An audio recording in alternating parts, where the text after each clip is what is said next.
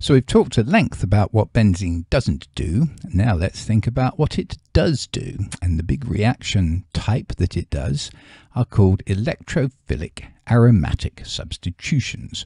So aromatic because they're aromatic compounds. Substitutions because we're not adding things, we're substituting one thing for another. And it's electrophilic because if we think about this benzene ring right here, that huge big puffy cloud of pi electrons is really going to attract electrophiles. We can say the benzene is nucleophilic, but much more importantly, the attacking group is an electrophile. So let's just have a generic electrophile here, E for electrophile, and plus, just to emphasize the fact that this is an electrophile, it likes electrons. So anyway, benzene plus an electrophile goes to a substitution in which the hydrogen that I have drawn here gets replaced by the electrophile and you leave H+. Very, very naughty of me to just say E plus and H plus, because even that's what's actually going on. It's very rare that it's truly an E plus. It's certainly not something you can bottle and stick in there. And of course the H plus is going to go and do things like H pluses do. But anyway, that's the general thing. We need an electrophile that is going to substitute one of the hydrogens on the benzene ring. Now, there's quite a few different possible electrophiles. The WJEC spec calls for us to think about 3, although I'm going to introduce a couple more within the core material as mini extensions. So anyway, one of the big electrophiles is chlorine or bromine, just generically called X there. So of course, if we have an X replacing the H, then we get this would be a chlorobenzene if X is Cl, or a bromobenzene if X is Br. Now we can't just stew up our benzene with our chlorine or our bromine. We need a catalyst, and that catalyst is either an iron chloride bromide or an aluminium chloride or bromide, and these collectively are often called Friedel-Crafts catalysts for reasons that you're going to see in a minute. Anyway, so we can chlorinate the benzene ring, we can brominate the benzene ring. We can nitrate the benzene ring with NO2.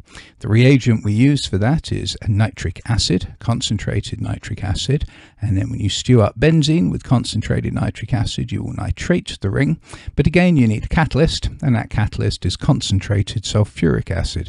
So this is actually one of the very common A-level reactions where you take a substituted benzene, you stew it up with a lovely mixture of concentrated nitric and concentrated sulfuric acid, and you nitrate the ring. Now, I mentioned Friedel-Crafts a little while ago because a very common electrophilic aromatic substitution is where you put an alkyl group on the benzene ring, and the reagent used for that is an alkyl halide, because of course alkyl halides, as you might remember from a previous module, are amazing synthetic reagents, and so you put the alkyl group attached to the benzene ring. Thus, for example, if the alkyl group was CH3, this would be toluene or methylbenzene, or of course ethylbenzene, and so on and so on and so on. Again, you need a catalyst, and it's one of those Friedel-Crafts catalysts because the reaction in which you alkylate a benzene ring is called a Friedel-Crafts alkylation. So anyway, there are the 3 reactions that we're going to really focus on. They will be part of the next few movies after we've talked about the general mechanism. So our general mechanism, here's benzene. As we've said, lots and lots of electrons there. Now, I'm drawing this out with the defined double bonds, and you'll see why I'm doing that in a minute, but I'm also laying the groundwork for something that's in the extension material that I think is really, really important, and that's having a closer look at all of these mechanisms with some extra information added in. But anyway, here's our benzene ring.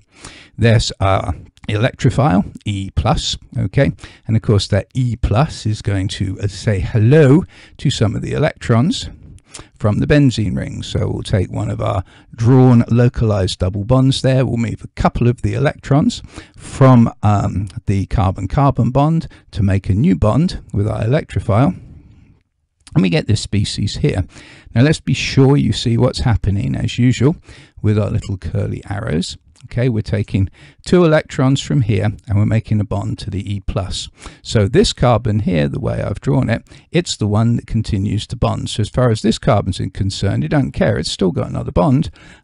It was another bond to this carbon, a pi bond to this carbon, but now it's using electrons to make a sigma bond to the electrophile. But of course this carbon here has now lost its bond, and so it is positive.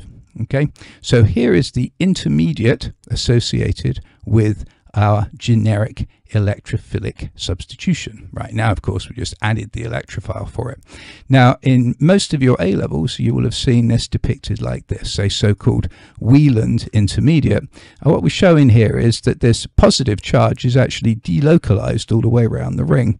And in the extension material, the first slide will be where I show you how we delocalize that positive charge all the way around the ring. So this is what this is showing you here: positive charge delocalized, and a tetrahedral carbon that's part of the ring has its hydrogen and the electrophile on it.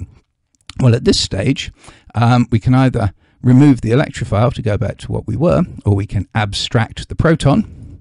And we'll talk about different ways in which that can happen, but essentially something will come up, say hello to the H, saying, hey, come with me. So the hydrogen says, okay, I don't need this bond here. So the electrons that were bonding to the hydrogen now go and replenish the double bond here, thus giving you the final product. And it's H plus that I put in quotes floating away up there, because of course something had to abstract it, something had to tempt it away from this Wieland intermediate.